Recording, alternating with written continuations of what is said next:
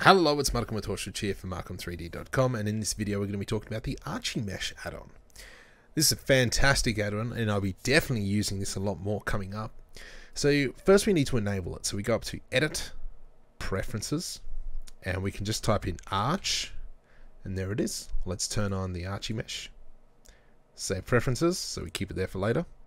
And if we press N, over here on the left-hand side, we've got this new section. So what I'm just going to do here is I'm going to select the default cube and press delete. There we go. And now let's just start off with an element and let's create a room. So we start off by this 1 meter wide wall. So we might just need to expand the end panel here. And we can now see the height, thickness of the wall. So at the moment it's 0, but I'm going to bump that up a little bit. And then from here we can change the length of the wall. So let's make a 3 meter wall. And we want it to come around the corner, so we need to increase the number of walls. So let's increase that by 1. And at the moment it's going the wrong way, but that's fine because I can go -5 and enter, and then we've got it on the outside, which it shouldn't be, but oh well. So let's increase the thickness of our skirting board, so baseboard, whatever you want to call it. Width, let's just pop that out a little bit.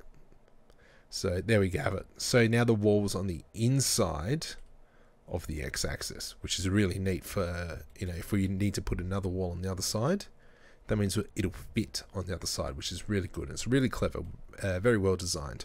So I'm just going to add in another wall, and we can see it's popped out that way, which is not what we want. So I'm going to go -3. And from here, I'm just going to close the walls. And there we go. We've got our room in there.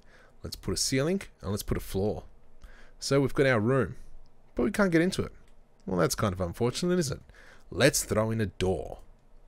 So now we've got this wonderful door, and I'm just going to place this door on the room somewhere walls. Let's go rotate Z 90, G Y to move it along the G axis, the Y axis, not the G axis. And now from here, there's still a wall there. So what we need to do is we need to come down a bit, select the room first, come down a bit, and auto hole. And now, if I were to select this door, rotate on the Z axis, there's a hole.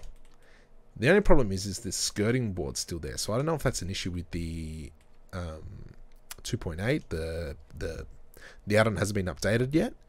But what we can do here is just Control R, just to put in an edge loop, loop cut, sorry, and I'll put another one in here, and just come up here, right click, delete face. So you might want to be doing that once you've got everything sorted.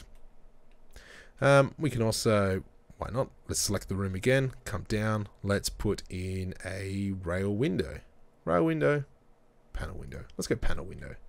That's a rather big window. GY. Just go GX. Let's move that on the x-axis. And we'll put in, select the room again. And let's go auto hole. Beautiful. And we might even be able to. Can you do it in this one? GY? GX? Nah, not in this one.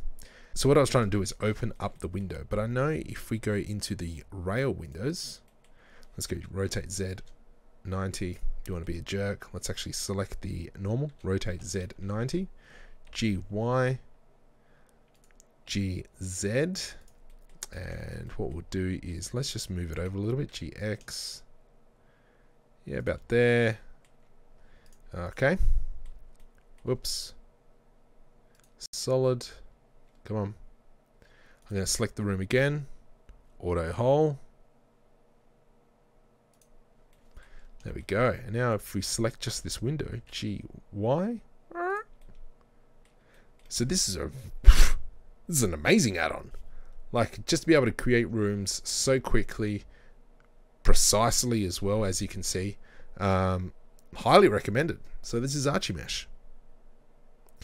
If you like this video, please make sure you like and subscribe the video, and it helps the channel grow, and I really appreciate it. So thank you very much.